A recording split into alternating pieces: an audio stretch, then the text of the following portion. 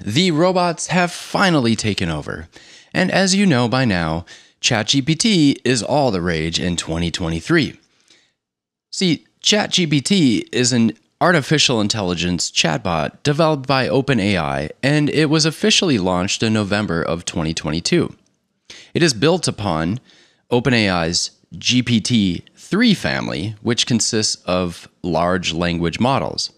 And it has been fine-tuned since the inception to use both supervised and reinforcement learning techniques to provide users with accurate responses, well, somewhat accurate responses that are essentially because after all humans are providing the data that is training the AI of the future with every query. So it's an exciting time to be alive. And in this video, we'll walk through some of the most interesting alternatives to use when ChatGPT goes down, which